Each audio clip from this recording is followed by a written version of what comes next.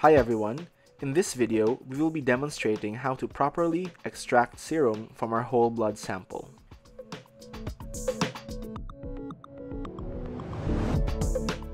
First, obtain your blood sample in a glass test tube or a test tube with clot activators. Make sure that your patient sample is labeled according to hospital protocol. This may include the patient's name, hospital identification number, and date of birth.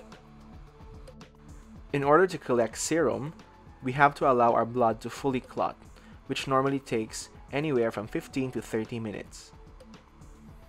Check if the blood has fully clotted by tilting the tube gently. If the blood is still not clotted, allow the tube to stand for a few more minutes. Avoid vigorous shaking of the tube as this may cause hemolysis.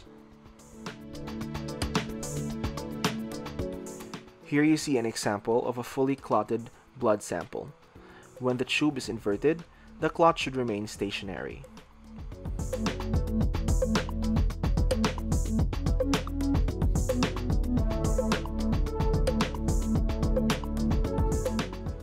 Next, centrifuge the clotted tubes at 1000 to 2000 Gs for 10 minutes.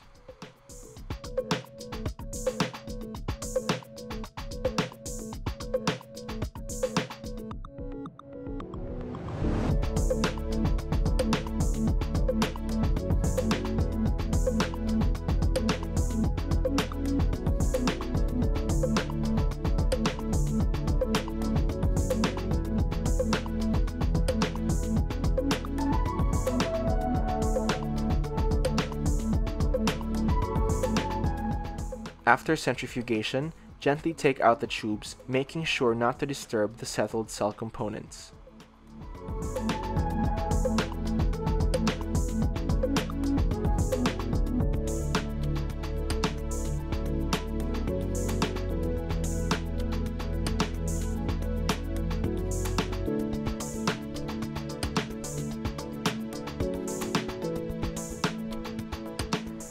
Oftentimes, after centrifugation, you will encounter a gel-like substance in your tube which prevents you from collecting the serum.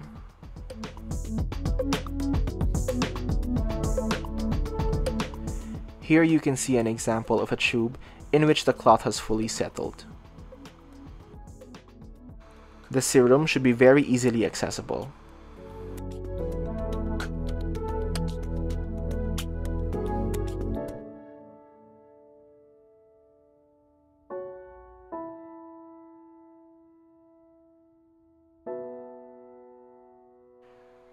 To remove the gel, rim the tube by gently running a toothpick along the tube's inner walls.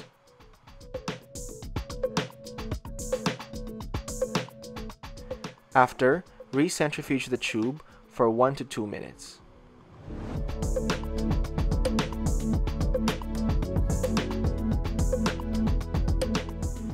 After recentrifugation, you should be able to observe that the gel has settled and that the serum is now easily accessible.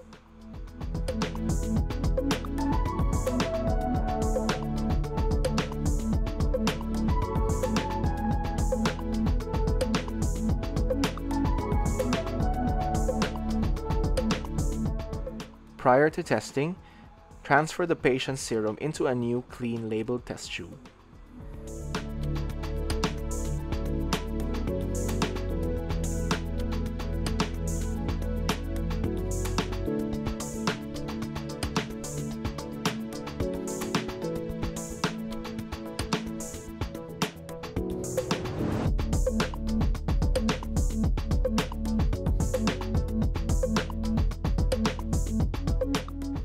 Normal serum appears pale yellow and totally clear. Here we have examples of serum that should be rejected when encountered in the laboratory. First is our lipemic serum. Notice that it is more turbid compared to our normal serum.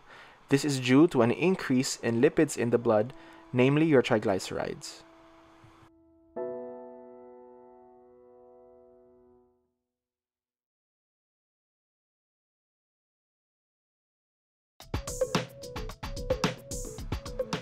Next, we have our Hemolyze sample. which may be a result of intravascular hemolysis or improper handling during blood collection and processing.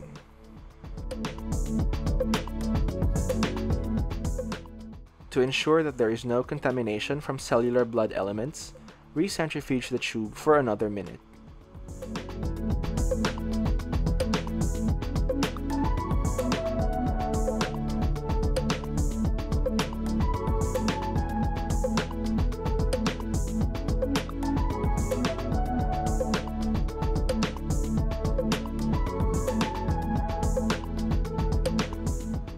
After centrifugation, you will be able to notice the separated blood cell pellet.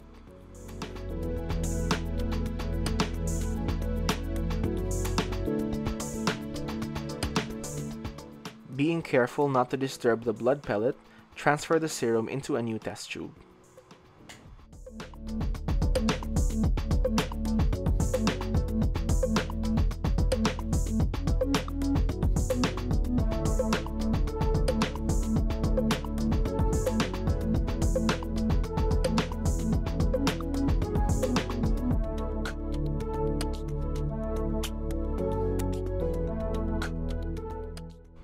To avoid contamination, cover your tubes immediately with parafilm.